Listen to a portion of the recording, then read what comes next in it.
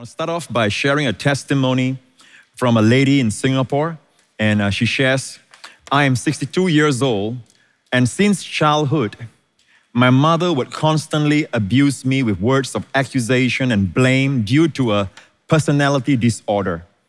As a result, I had been trapped in self-condemnation and depression, and even attempted suicide when I was 15 years old, and I also frequently experienced migraines. I started attending New Creation Church about 3 years ago, and Pastor Prince's messages on God's love and the gift of righteousness through Christ helped me out of that self-condemnation and depression. Every time I felt burdened and depressed, I would declare that I am the righteousness of God in Christ. The migraines disappeared 6 months after I started attending New Creation Church, and today I am free from decades of depression. Thank you for your teachings, Pastor Prince. Praise the Lord.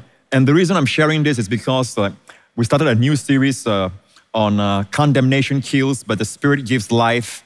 And we started last week talking about how this ministry of condemnation, otherwise known as the ministry of death, is actually the Old Testament ministry. Like this lady, because she condemned herself because of the condemnation of her mother and all that, and she has migraine, headaches and all that. A lot of people are in this kind of situation, and they don't even realize it is all because of condemnation. Condemnation on themselves, or self-condemnation, or condemnation from others, maybe a husband, maybe a wife, maybe a parent. Amen. Your parent might be dead, but the condemnation is not. You're still being burdened by that condemnation, that sense of condemnation. And it all comes from the law. And the Bible says, the Bible calls the law the ministry of condemnation and the ministry of death. Let's go back to 2 Corinthians chapter 3 once again. It says here in verse 6, God has made us sufficient to be ministers of a new covenant, not the old. There is no power. God doesn't supply the power for ministers to become ministers of the old, but ministers of the new covenant, not of the letter, but of the Spirit. The letter here is the law, but the Spirit is grace. Amen. The Spirit of grace, but of the Spirit. For the letter kills, but the Spirit gives life.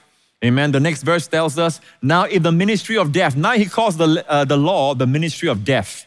Just now he calls it the letter, now he calls it ministry of death.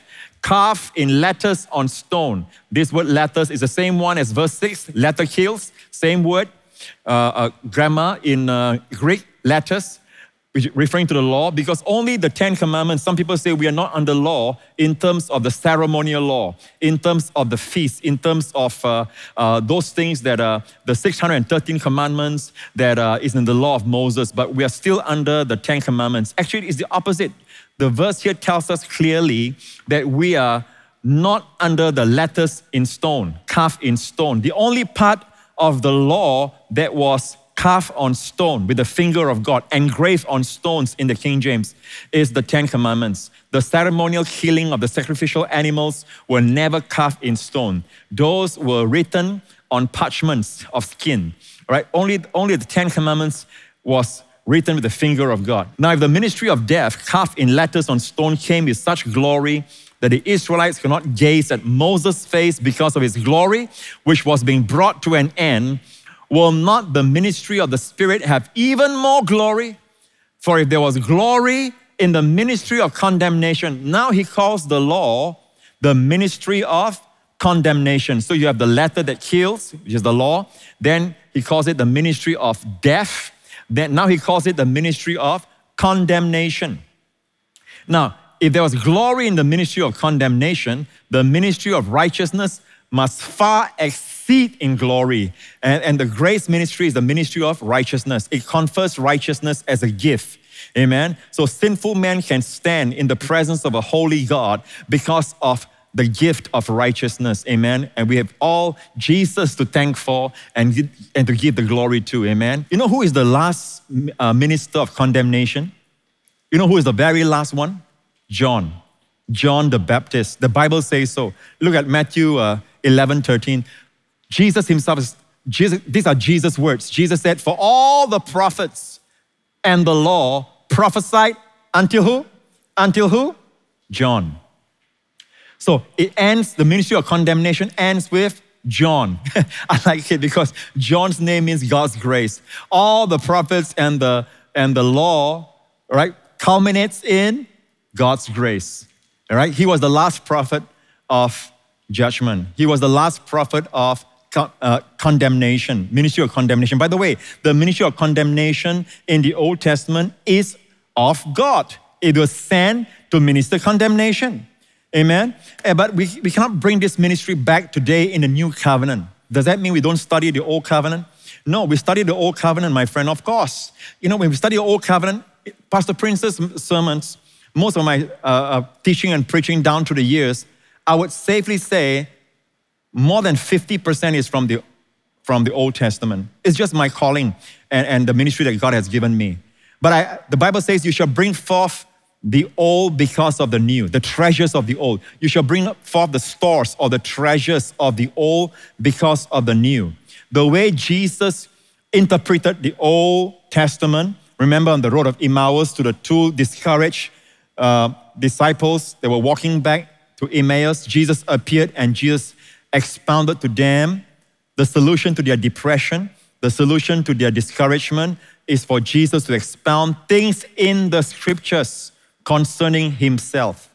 Now, friend, in the Old Testament, it was true that many of the prophets, we have some exceptions, but many of the prophets are prophets of ministry of condemnation. Amen. And then the false prophets amongst them were those who try to preach comfort to the people. Yes. Amen. And God had it so in the Old Testament. But in the New, listen, it says, he who prophesies, this is New Testament now.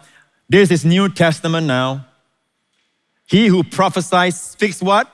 Edification, building up, exhortation. Exhortation is calling near and comfort to man. Today, the prophets speak to edification, to exhortation, and to comfort. Not just prophets, but anyone who prophesies. Amen. And prophesy here is not referring to preaching, my friend. It is every believer can prophesy, speak on behalf of God. You know, I think that I want to see this increase in our church. You know, during this time of, you can go on Zoom and you can just WhatsApp your friend, you can just contact your friend. You know, whenever you feel like someone comes to your mind, someone comes to your heart, and you feel like, you know, God's light is shining on you. Just tell them, you know, I feel that favor is coming your way. I don't know what you're going through, but something good is going to happen to you. You know, it's in some circles, they'll say that, oh, this is the ministry of people who are easy believism and greasy grace and that kind of thing. Actually, this is the New Testament ministry. It is to edification, it's to exhortation, it's to comfort. And we do not know how many people need to hear that word. And when your word comes in just at the right time, oh, how it lifts people up. The Bible says, exhort one another daily, lest any be hardened through the deceitfulness of sin. Amen? In other words, every day we need to be encouraging one another. Every day we need to give a word of comfort to someone. My friend, even though you mean well for your family, amen, above everything else, you want your family to enjoy life more abundant. But if you're under the law, you cannot but minister death to them. Amen. You will say things that you don't mean to say, and you will act in ways you didn't mean to act. But friend, if you are supply-oriented, again, the first beneficiaries will be your family.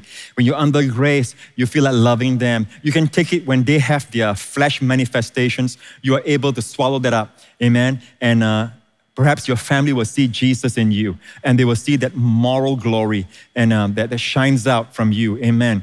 And you are able to, because without the grace of God, without being under grace, we cannot shine. Amen. The law kills. It's not only a ministry of condemnation, it's a ministry of death. Amen. But the Spirit gives life. The more we teach grace, the more life is imparted to every cell of your body.